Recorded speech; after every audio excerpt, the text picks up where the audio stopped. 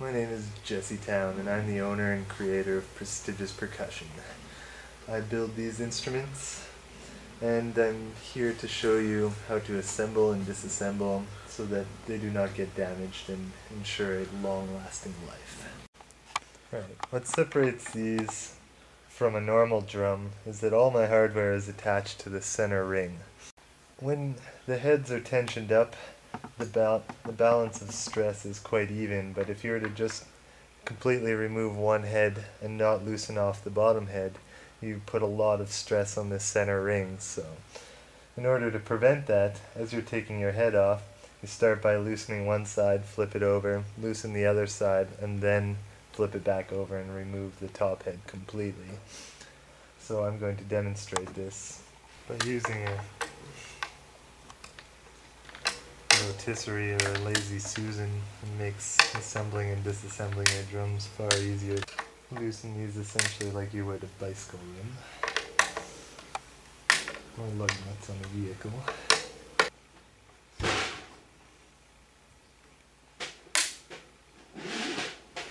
These are the strings which are your tension for your snare.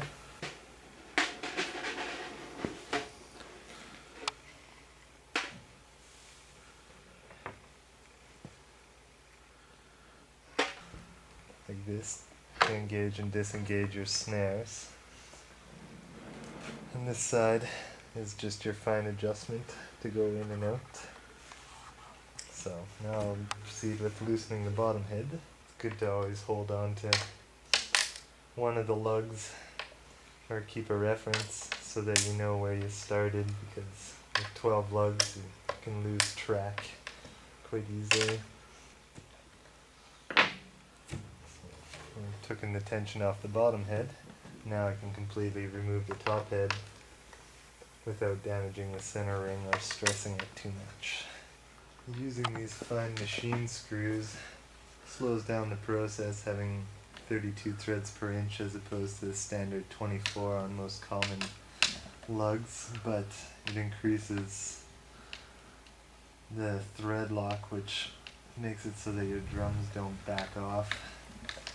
Only high-end drums like DW drums boast a 32 thread per inch lug or tensioning rod.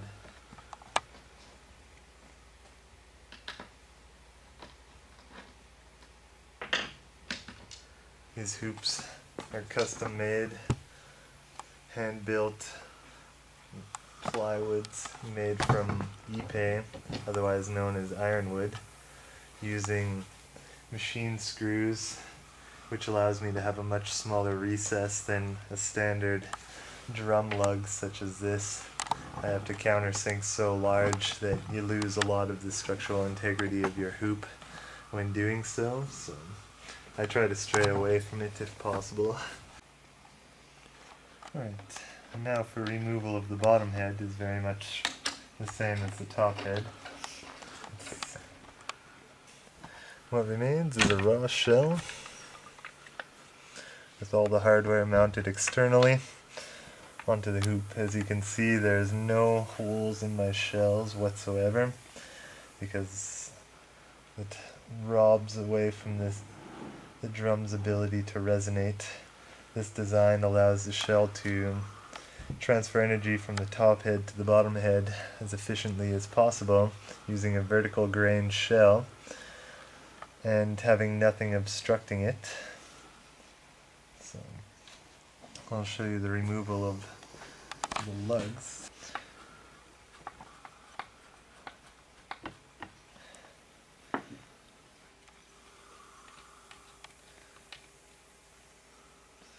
This is one of my tensioning rods.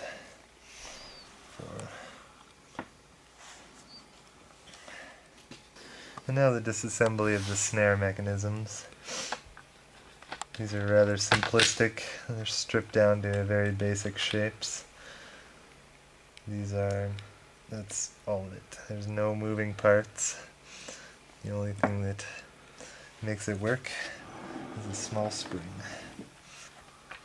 And then the on-off cam is held together by a cotter pin. And so makes my assemblies, such as that. This just shows once it's stripped down, there's not much to it. It's a very basic, very simplistic design. Allows for maximum energy efficiency and works very, very well. It gives it huge dynamic range. You can play so quiet and so loud at the same time.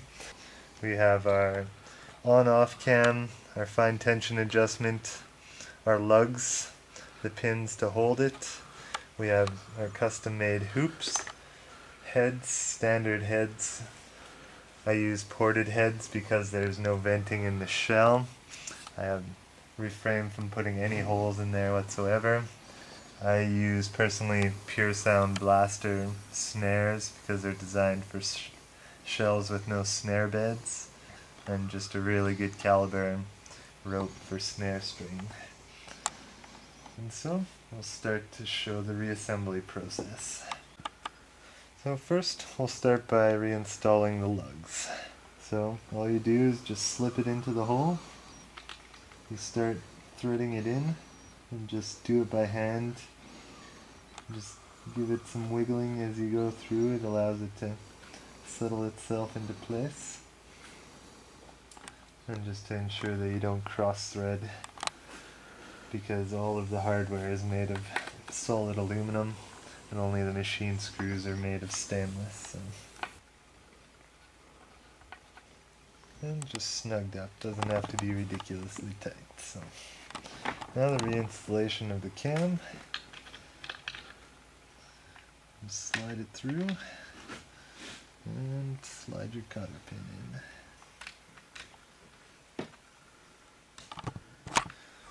in. Once it's installed, you can bend the tabs over and shows that it engages. You get a spring to help keep tension. And once it's engaged, it stays. It's pretty sturdy against vibrations, and it disengages and recesses completely within the circle of the drum.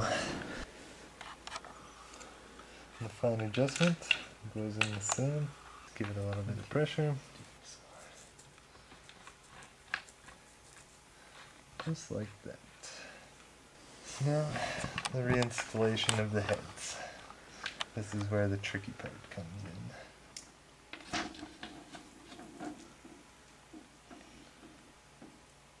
Now you place your head. The thing to watch for on the resonant head is there's grooves put into the hoop to allow for the snare strings to go through, so they must align with your snare mechanism. The next step is to finger tighten and start each one of your machine screws. Because this drum is built a lot more accurately than most drums and doesn't have a 1/4 inch of play, you must ensure that all of your hardware has been started, especially threading into the aluminum hardware because it is soft and can easily cross thread. So you must ensure that you have fully started at least a few rotations by hand to ensure that the threads are fully seated. So you can begin to back your screws down, but you don't want to start tightening them just yet. Bring them down to almost flush with the top of the hoop. So now let's start the top head to ensure that everything will be seated decently. What I normally do, because this one has been freshly assembled, the lugs are already lubed, but generally if you've had it for a while and you disassemble it, it is good practice to take your lugs and just put a little bit of petroleum jelly on there, available at any grocery store. I just dip it in there. It just helps lube and prevents galvanic corrosion and your lugs from seizing into your hardware if they stay seated in there for a long period of time. Now I repeat the process on the top head. Get all my lugs started. It's a little bit tougher to do the second side because there isn't as much wiggle room in the hardware anymore because it's fastened on one side already. So if it takes a little bit of flexing on your lug to make sure that it's seated in there squarely, that's alright. But you want to be able to do it without any serious effort, because you could easily cross-thread the aluminum. So once again, snug these lugs down to just before it starts to get tight, before we move on to the next step. The next step, before we start bringing the head tensions up, is to ensure that the hoops are balanced all the way around and you're pulling evenly on the head. So the way I do that is either using a ruler with fine granulations like this one that has 34ths and 64ths of an inch, or to the thousandths on this side, or you can use a set of calipers. Just standard calipers, doesn't necessarily have to be digital ones. It's more used to measure and get an even distance all the way around so that your head is being pulled absolutely evenly down. That is the key element to getting a well-balanced head, and it'll help in tuning in the long run. What you do is you go along and you measure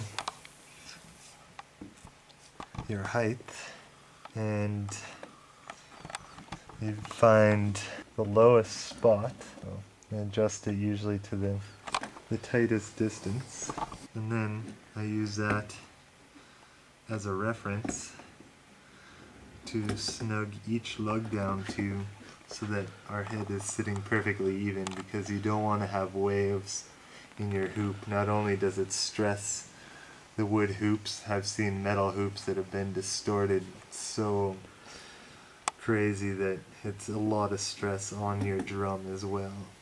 So now that we've measured and got our lowest distance, now we can start, usually pick a reference like your top head, and start going around and setting the distance.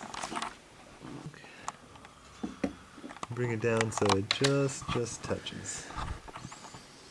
And we know that the center ring is exactly even in the center of the shell, so it gives you a good reference point to measure off of. So now we have the bottom head is snugged up. Now we repeat the process on the top head. Pick a reference point, go around, find the batter heads sit a little lower than the resonant heads. So you just go and measure first, find your low spot, set my head, and start at my reference point again, and bring down the tensions.